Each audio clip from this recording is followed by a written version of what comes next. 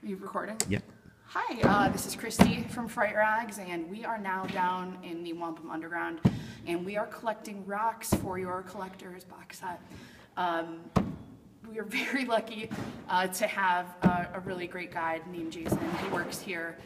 We're going to talk to him in a second, but he led us to near some of the pillars. Now, if you take a look around, now granted, we don't have any specific place where a scene was shot, but these are all very clearly, these are the sort of things that you saw in the film.